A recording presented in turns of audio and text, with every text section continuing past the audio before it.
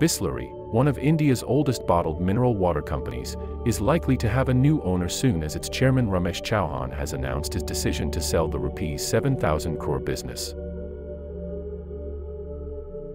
On November 24, the veteran industrialist revealed that he is scouting for a buyer for his packaged water business Bisleri International, and is in talks with several players, including Tata Consumer Products Ltd.